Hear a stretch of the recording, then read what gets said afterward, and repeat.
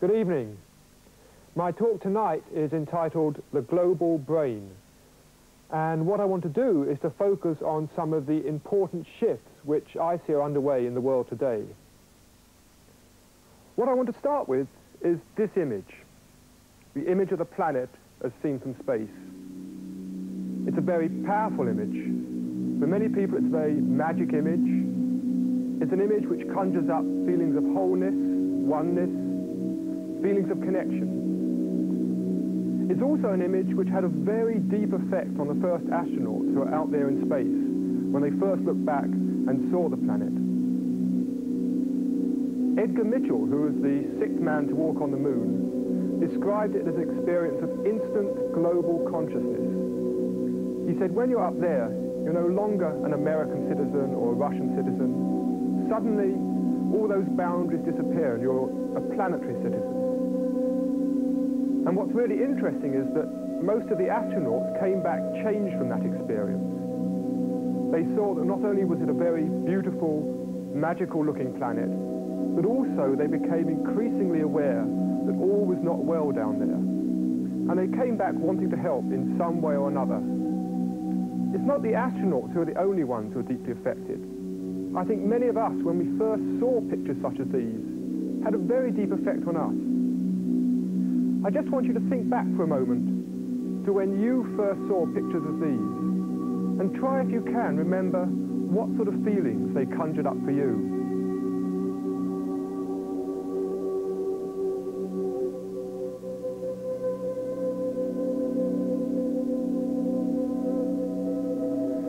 I really believe that pictures like these are, in some senses, the spiritual symbol of our time. Now that may sound strange because we're used to spiritual symbols as being very simple things you could draw with a stick in the sand. But I think with today's technology we can actually have spiritual symbols of this sort of complexity. If you think about it, the essence of a spiritual symbol is that it's a symbol of wholeness, of oneness. And it's this wholeness which is reflected in this picture of the planet. And it symbolizes the whole ecological movement, concern about planetary resources, concern about the third world, the whole issue of peace. These are all issues of concern to the whole of humanity. Another realization which many of the astronauts got was looking back at the Earth, it looked as if maybe the whole thing was some single living organism. And that may sound strange to us, because normally we've only seen the planet from close up. Even when you're up 5 miles up in a plane, you're still seeing a very tiny part of it. And I think in some respects we've been like fleas living on an elephant. If you can imagine these fleas living on an elephant, they, being rather scientific fleas, have studied the skin, measured how deep it is, looked for the sweaty bits, found the hairy bits, generally mapped out the elephant. Then one day, one of these fleas takes this huge leap off, 50 feet away, and looks back at this thing called an elephant, and suddenly says, could it be that an elephant is actually a living organism in its own right? And I think it's very much a parallel shift that has happened to us. We've been taking this huge leap back from 50 miles to 100 miles, till eventually we see the planet in its wholeness. And the question comes, could planet Earth be a single living organism? And this is not just a vision which occurred to the astronauts. It's something which many scientists today are beginning to take quite seriously. People like Jim Lovelock in England have been looking at some of the long-term changes which have happened to the planet. One of the first things they looked at was temperature. Now, if you look at the temperature of the planet over the whole of its history, you find that it started off fairly high and cooled rapidly over the first 500 million years or so. And then once it reached that crucial range between those two dotted yellow lines, it seems to have remained steady. Now that's strange, because theoretically it should either have gone up again following the red line, or gone down a bit more following the blue line, and then gone up again. But it didn't do either of these things, it stayed constant. And what seems to have happened is that all the living systems together released the right amounts of the right sorts of gases to counteract changes in the sun's output. So the net effect was a constant temperature. Now I say that sounds strange, but it's no stranger than the fact that our own bodies sweat when we're hot, shiver when we're cold, doing exactly the same thing, maintaining the best conditions for our continued existence. Another example they've been studying is the amount of salt in the sea. Now salt, as you know, is being continually washed off the land into the sea at such a rate that every 80 million years or so it would reach its present concentration, which means over the history of the planet, the whole history of the planet, it would reach this level many times over. But again, it hasn't. It seems to be steadied out. And the only way of explaining this is that somehow the organisms in the sea absorb just the right amount of salt to keep it constant. And there's now something like 24 different examples of things like this, which shows that the planet seems to behave like some huge self-regulating system. And this is what scientists call the Gaia hypothesis, spelled G-A-I-A, after this lady, who is the Greek Earth Mother goddess, Gaia.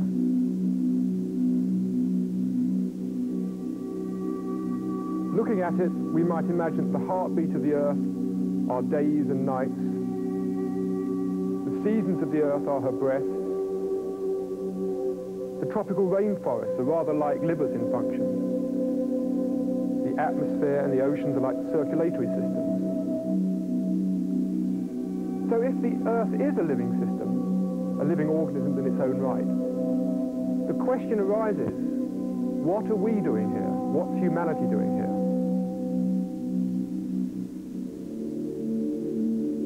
To get some perspective on it, I want to go back and actually consider the whole of evolution. Now, according to current scientific theory, the universe started with some big bang. Pure energy, light. In the beginning, there was light, something science and religion actually agree upon. Then this pure energy rapidly condensed into the first elementary particles, electrons, protons, things like that. Over time, these very simple particles began collecting together to form the first simple atoms, hydrogen, helium, which then, over millions, billions of years, began collecting together to form more complex atoms, and more complex atoms, until the whole of chemistry had evolved. The next stage was these complex atoms coming together themselves to form molecules. First simple molecules like this, an amino acid, and then, over time, forming much more complex molecules, things like this, DNA, the basis of life. These huge molecules, each containing millions of atoms, then began to collect together themselves to form the first simple living organisms. Bacteria, algae, very simple organisms. Over time, these too collected together to form more complex cells, and then multicellular organisms. Cells coming together to form simple organisms, sponges, corals, things like that. And then we enter the more familiar story of evolution, moving up through various creatures in the sea, until we get to fish. Now, fish are very interesting in the whole story. They present a very significant stage in evolution. Because with fish, the nervous system is encased in bone, in the skull and spinal cord, which means that the nervous system, for the first time ever in evolution, was protected. And the main thrust of evolution from then on has actually been in the development of the nervous system. Clearly, as we move on up from fish, through various reptiles, mammals, our bodies have changed. we've lost our gills, our fins have changed into arms and legs. But if you look at it, the most important change is actually in terms of the nervous system. It's that which has changed the most. It has got more and more complex. Until today, we find some of the most complex nervous systems known on the planet. It's interesting, the nervous systems of dolphins and whales are much more complex than ours, which suggests they might be more intelligent. Though what they actually do with their increased capacity, we don't know. Anyway, tonight, I don't want to focus on dolphins and whales. Tonight, I want to focus on the second most complex nervous system on this planet, the human nervous system. What's fascinating about human consciousness is that it's become reflective, which means that we are able to look back upon ourselves and upon the universe. Whether we're studying a piece of wood, a leaf, or looking out at the stars, what we're really doing is being the universe studying itself. We've come on this long evolutionary journey out of energy, out of the stars, and we've reached this crucial stage of complexity where we can look back upon the universe. So in some senses, you could say that the human being is a star's way of looking at stars. And it's not only on the outer plane that this reflective nature happens. When we turn our attention inwards, whether through meditation or some other process, and start looking down towards the deeper levels of our own soul, we are again the spiritual side of the universe beginning to investigate itself.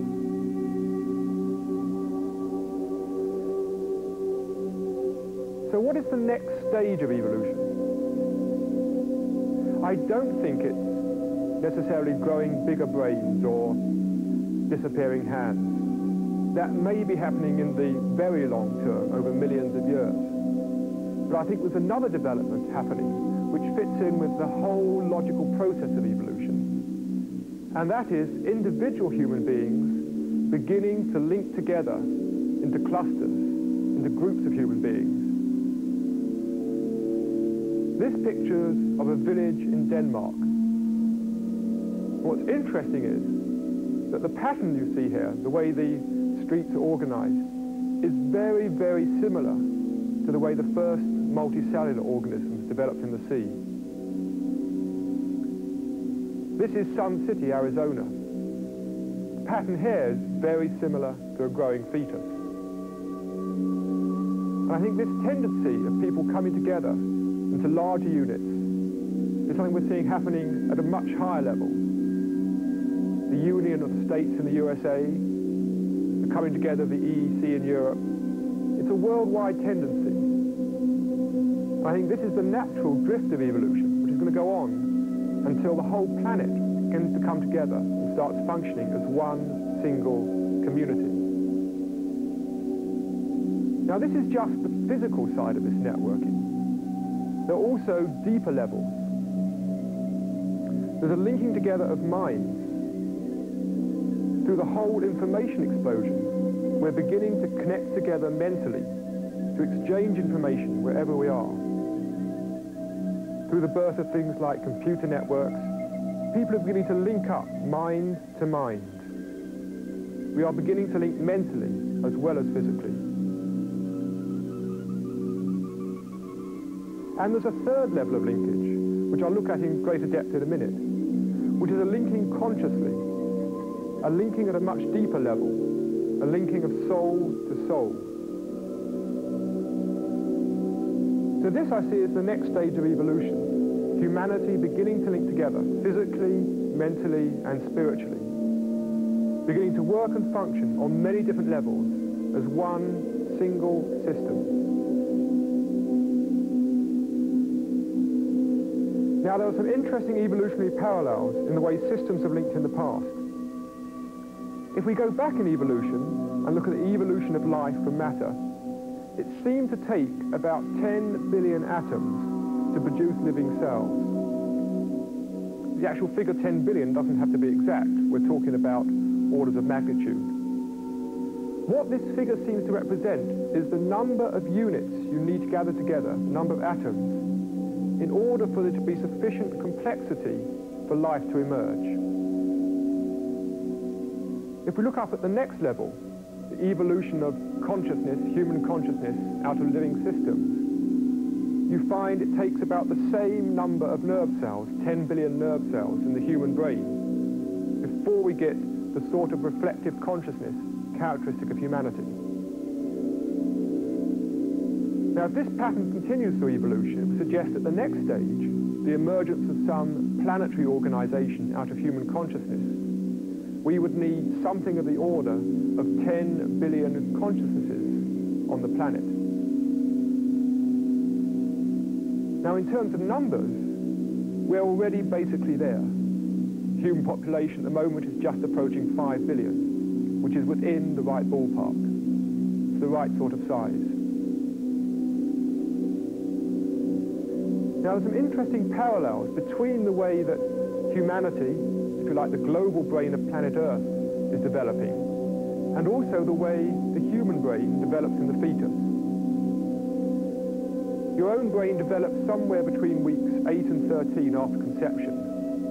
If you imagine yourself to be a nerve cell in your own brain, at first there was plenty of space. Then very quickly there was this massive population explosion of nerve cells. And if you were a nerve cell, you'd probably think, hell, this is getting dangerous. There's not enough oxygen to go round. We're going to get short of blood soon. But what happens is, suddenly, week 13, the explosion stops. From then on, the whole process, the development of the nervous system, is the growth of complexity, the growth of connectivity between these nerve cells. I think what we are seeing is a similar process happening on the planet. We've had this massive population explosion, but it's now beginning to level out. And we're moving into the next stage, which is the linking of the human cells in this planetary brain. It's occurring through things like postal systems, telephones, computer networks, satellites. All of this is increasing the connectivity and linkage of the cells in the global brain.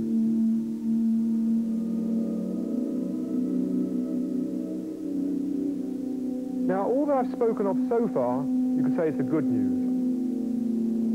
The bad news is that our rapid development is also threatening the welfare of the planet. In some respects, we seem to be like a planetary cancer. And it's interesting that if you take a photograph of a city from the air and look at the way the city spreads out into the environment, it's very reminiscent of the way a cancer grows in the body. Now, this picture, it may look like LA from the air. It's not. It's actually a cancerous tissue in the human body. But just look at it. Get a feel for the structures, how they're growing. And then compare it with this.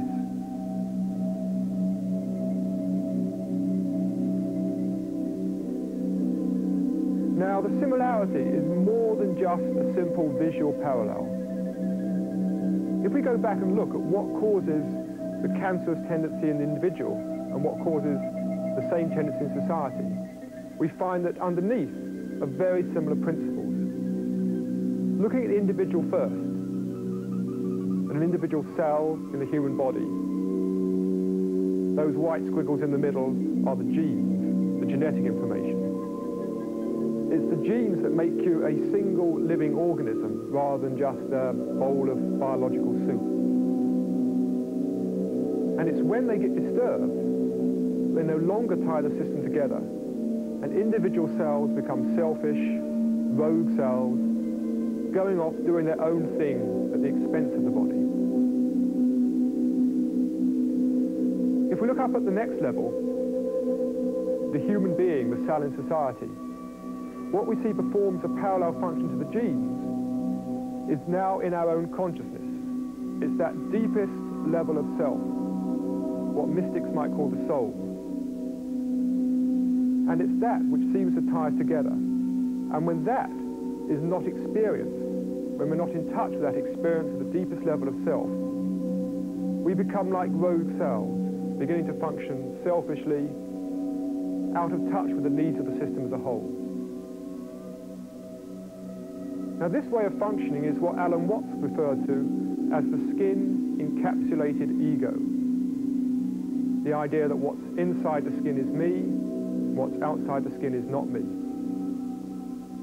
Now, biologically, that's okay. We are surely unique individuals. But the point is, it's not the whole truth. It's not the fullest depth of our identity. And the danger comes when we do take it to be all that we are, our sole identity. The reason people do this is because the real self, the pure self, is actually very hard to grasp. Trying to grasp that deeper level of oneness is very much like trying to describe a hole in a piece of wood. If you ask people to describe a hole such as this, they'll start saying, well, it's a round hole. You say yes. And they say it's fairly smooth and it's red. You say, hang on, the hole isn't red, the hole isn't smooth. And they say, aha, the hole's black. But no, that's the background. And suddenly they're stuck.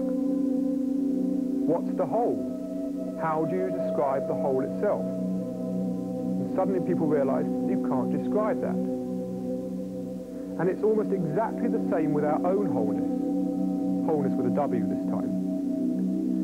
Because it's so very hard to grasp, we tend to describe our own wholeness in terms of what surrounds it. Our many possessions. On a subtler level, the roles we play. Our social status. Subtler still and even more dangerous, our beliefs, both scientific and religious. It also turns out that much of the way we mistreat the environment comes back to the fact that we see the world as separate from ourselves. Consequently, we take fairly good care, and I say fairly good care of what's inside the skin, but we don't care nearly so well for what's outside the skin. We often end up misusing the world in order to feed our own limited sense of identity.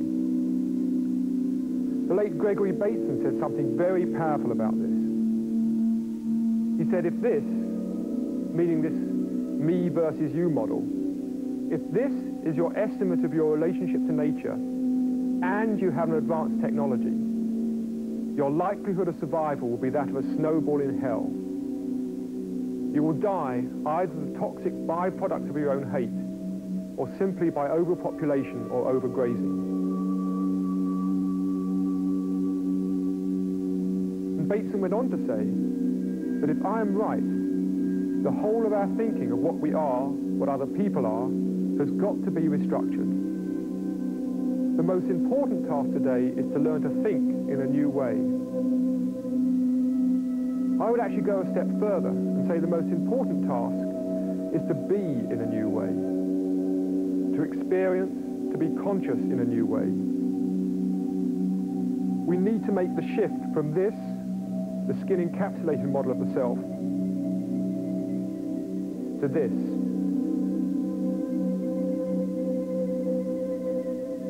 What Gene Houston calls leaky margins. The boundaries are still there, but they're much less solid. In addition, we now see that the outside world is the same as ourselves. It is this shift of consciousness, this shift of being, which I believe underlies the next stage in the whole evolutionary process. If we just go back and briefly retrace what happened in evolution, we can see that each stage became the platform for the next stage.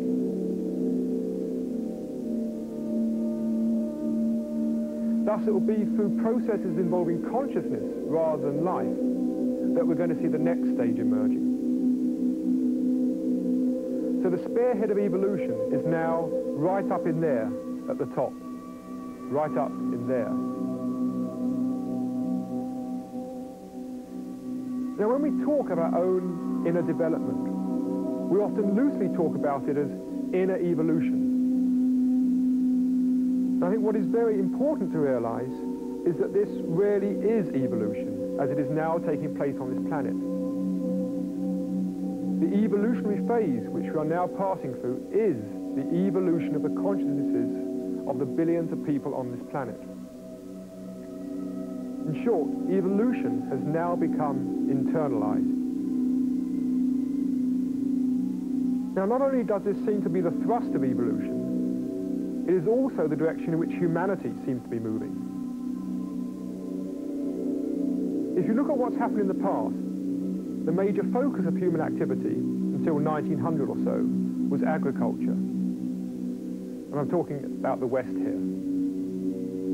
The majority of human working hours were spent on the land, and that was so up until 1900, when a new curve took over: industry.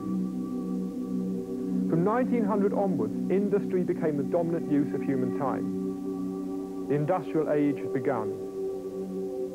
And the industrial age continued until 1975, when a new curve took over: information processing.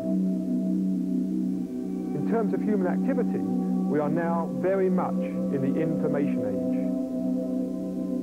We've entered the information age much faster than anybody ever anticipated. And as you can see, the reason is the information curve is doubling very fast, every 6 years, whereas industrial growth was only doubling once every 14 years. Now there's another curve, which at the moment is so low that it seems almost insignificant. But it is also so steep that you can't really fit it in on these axes. So, if we contract the axis a bit, we can see it as that pink curve on the end. And this curve refers to the growth of what I call consciousness processing. It's a measure of the number of people involved in the development of human potential, the development of the mind. And surveys carried out in this area suggest that the doubling time is about 3 to 4 years. And that's really significant, because it may be very small at the moment, but the way in which it's doubling suggests that by the year 2000, it will have overtaken the information curve. What we would then see is a very major shift in values, as more and more people became aligned with that deeper experience of oneness, at the same time letting go of their individual pettiness, and beginning to function more in tune with humanity and the planet as a whole.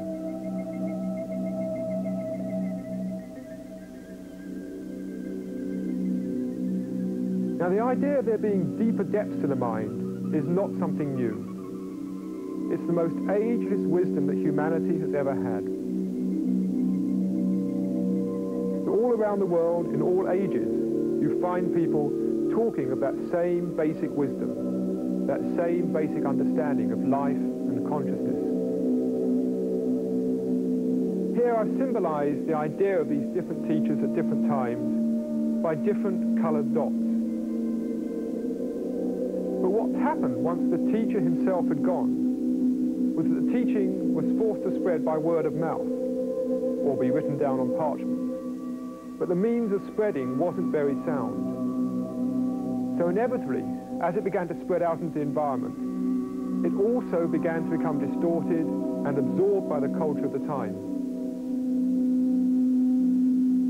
Now, what is happening today is something very different. The same idea is cropping up again and again and again. What's particularly interesting is that as a result of the whole growth of technology and the information explosion in particular, one doesn't now have to go and sit under a Bodhi tree in India to begin to get to understand the value of enlightenment. We now have the technology to begin to communicate this vision around the planet to each other. But what, for me, is even more significant is that as it begins to spread out from all the many different centers, What now happens is that this wisdom, so to speak, meets itself coming back the other way. There's a feedback. Rather than dissolving, it builds up, leading eventually to this, a high synergy society. A society in which in many senses we become even more individual than we are now, and that I've symbolized by the people being of all different colors. This society will become even more individual, and yet at the same time become linked together at the center, at the core of our consciousness, by a planetary consciousness, a planetary awareness.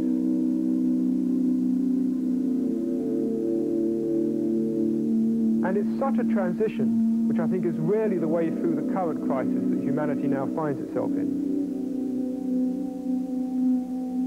If you go back and look at the Chinese symbol for crisis, Wei Qi,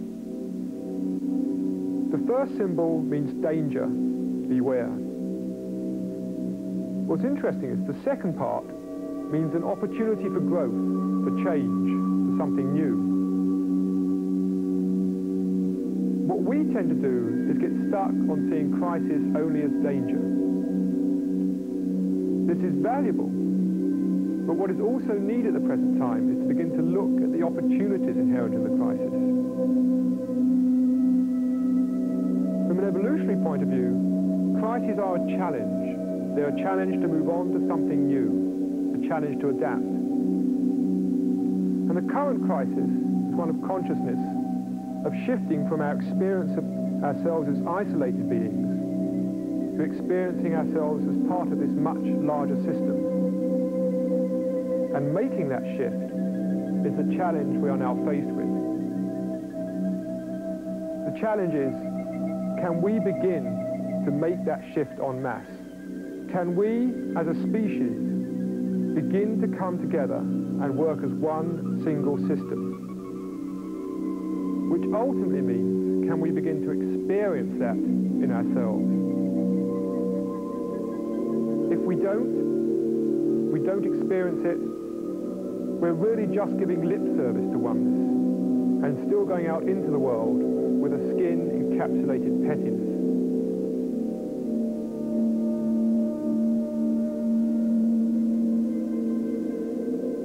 To finish, I'd like to quote part of a very favourite poem of mine at the present time. It's from Christopher Fry's play, The Prisoner.